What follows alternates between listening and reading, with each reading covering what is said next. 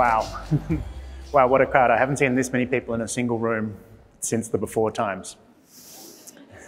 I'm so honoured to be opening Purpose today, not least because it strikes me that Purpose is a different kind of conference for a new way of doing things.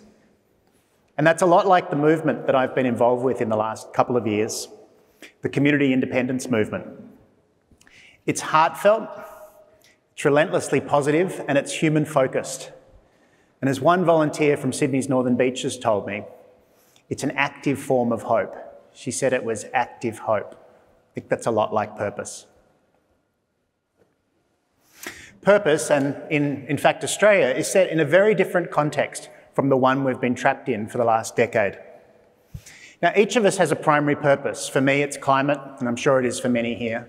Or maybe for you, it's health or education or equality.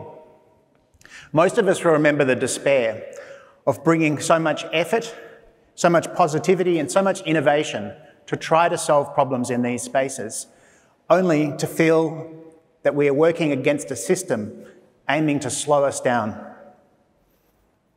One of my favourite thinkers is Professor Lawrence Lessig of Harvard University. And he often starts his talks with this quote from Henry David Thoreau, that there are 1,000 hacking at the branches of evil for one who is striking at the root. Each of us has been hacking away at our primary purpose. We all know how that feels, trying to make the world a better place. But if our democracy is sick, if our democracy is corrupted, then much of our effort will be in vain. A changemaker recently told me, said, democracy is a climate strategy. And that just hit me so hard. Democracy is a climate strategy. And if you think about it, anything we do, democracy is a strategy. Lessig makes the point that a healthy democracy might not be our biggest priority, but it is our first priority. Without it, we can't succeed in making the change that we want to see.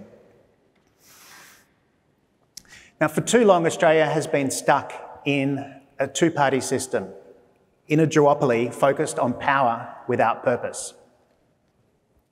For too long, our politics has been stuck in a rut.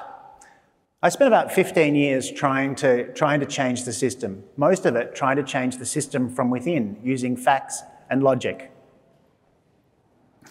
But I made little progress. I tried to make this change from within, but I was sent out. And then I came across a movement of people who had been working very quietly, striking at the root. In 2012, in Northern Victoria, the people of Indi came together with an innovative new model of organisation. The kitchen table conversations gave a non-partisan approach to gathering people together and finding out the shared values and the shared vision for the people of that electorate. Once they realised that they were agreed that they weren't getting well represented, they formed the Voices of Indi, and they selected Cathy McGowan to run, and she was elected in 2013 and again in 2016. In 2018, when Malcolm Turnbull was chewed up and spat out by his own party, the community had the choice to elect Kerryn Phelps, a local independent, and they rejected the offerings of the major party system. And when Julia Banks joined the crossbench after rejecting the Liberal Party later that year, for a brief moment in time we had a minority government, and the crossbench worked together to be the backbone of Parliament, the conscience of Parliament, and passed the Medivac legislation that gave critical medical attention to refugees stuck in offshore detention. In the weeks before the 2019 election, I was inspired by these strong independents. And having failed to achieve the change from within, I started Climate 200 dedicated to giving these independents a chance to level up against the major parties. In 2019, the electorate of Warringah chose Zali Steggall, and Indi elected Helen Haines to take over to carry the torch from Cathy McGowan, who retired. And in the 2 years since, we saw Zali Steggall keep climate change front and centre in the national discussion at a time when neither major party wanted to discuss it. We saw Helen Haynes do much the same for a National Integrity Commission. Communities around the country were inspired by what they saw. They loved what they saw and they wanted some of it for themselves. They started to form campaigns, and each campaign started locally, run locally, driven by locals. There was no rule book, no franchise, but they collaborated across communities. Around the country, a wave started building, and a wave that was built on the frustration. We had the response to fires was sitting on the beach in Hawaii. The response to floods was picture opportunities. And as we entered our second year of lockdowns, when vaccines would have been our ticket to freedom, our Prime Minister told us it was not a race, while he himself was vaccinated before anyone else. And then I think one of the most significant events of this whole last electoral cycle started in early 2021. With the announcement of Grace Tame as Australian of the Year, many women around the country felt emboldened, felt safe to tell their stories. Brittany Higgins, Chanel Contos, we saw the Christine Holgate affair, Julia Banks wrote her political memoir. All of these culminated in the March for Justice in March 2021. The stories were harrowing, but what was even more disturbing was the government's poor response to it. I think by the middle of the year, we were all Grace Tame. We were all giving side-eye to the government. So many, millions of Australians were white-hot with anger, women and men, that the government was neglecting to hear the story about the treatment and safety of women in Australia. And another amazing thing happened, a disruption. Before the pandemic, only very few strange ones of us had, had Zoom on our computer and spent much time online. But within a month of the pandemic, all of Australia was online, learning how at schools, our kids in even dance lessons online, music lessons, grandmothers meeting their grandchildren. We learned how to organise our lives and organise our communities online. This slide is the Community Independence Conference flyer. February last year, the Community Independence Project, which grew out of Cathy McGowan's work in Indi, organised a conference. They thought 50 people would turn up to hear about how to run these community campaigns. They had 350 people from over 80 communities. And while the communities started building this movement, with the help of a small but kick-ass team, I started building Climate 200 into a massive crowdfunding campaign. 11,200 donors who were committed to levelling the playing field so that communities would have a fighting chance against the massive and entrenched party machines. 11,200 donors from around the country, from every walk of life, from every one of Australia's 151 electorates. A third of our donors were from rural and regional areas, and together we raised a war chest of $13 million. By the time the election came round, nearly 19,000 volunteers across the country, and I'm sure there are many here today, were out door knocking, waving call flutes, handing out how to vote cards. They made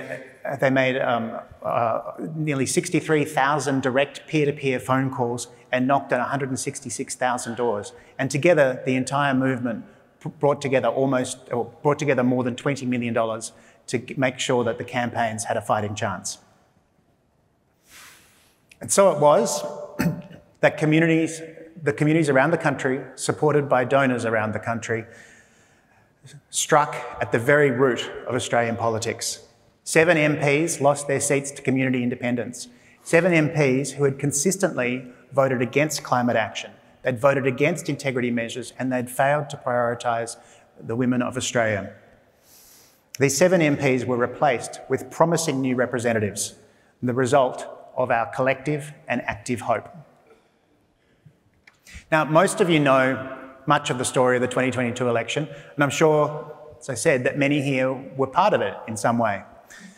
I've given my account in a new book, Big Teal, which is available outside, and I wrote it to explain how this movement, a 10-year-old movement, became an overnight success. I wrote it to explain Climate 200's role within it and what inspired me to work with the team that helped accelerate this movement. I hope that this book might inspire 2 or 3 or 5 other new communities to join into this movement. Every one of these initiatives starts off as 2 or 3 people sitting over a coffee or a glass of wine and quickly grows into the kind of movements we saw at the last federal election. So on the 22nd of May, we woke up to a very different country. 7 extraordinary new independents entered Parliament, and they've already made a great impact. They've improved the climate and integrity bills, and they've brought new issues onto the floor of the Parliament. This work is starting to pay off. The biggest block to the kind of social innovation that we all want to achieve has now been removed. But as exciting as this is, and it really is exciting, our job is far from done. Australia is still a massive climate laggard. We are still not pulling our weight in climate action. The fossil fuel industry, for example, sponsored the glitzy midwinter ball in Parliament House. They still have their talons into the Australian body politic. And the Liberal Party doesn't seem to have learnt the lessons of the election. Far from understanding that so many Australians voted on the basis of climate and integrity. Peter Dutton, shortly after the electorate, telegraphed that the climate wars are far from over.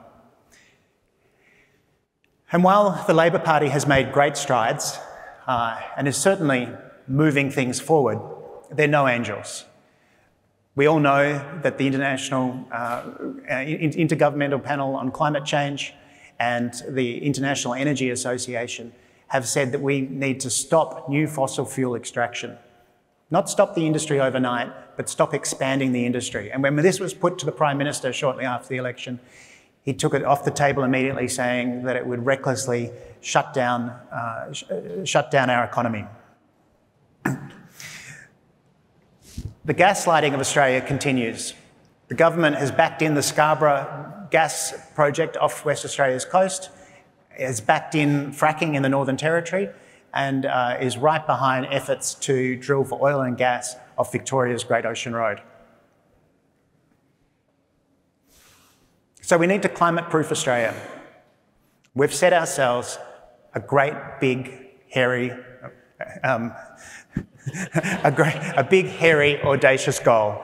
We want to double the number of independents in Parliament. We want to double the size of the crossbench. Why?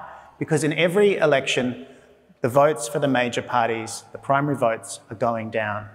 We want to see an Australia where no matter who wants to run the country, they have to negotiate with the community's priorities of climate, integrity, and gender equity. Now, in 6 campaigns around the country, the community independent came second. And at the Community Independence Conference in August, more than 100 communities were represented. There is real momentum out there, and it is growing.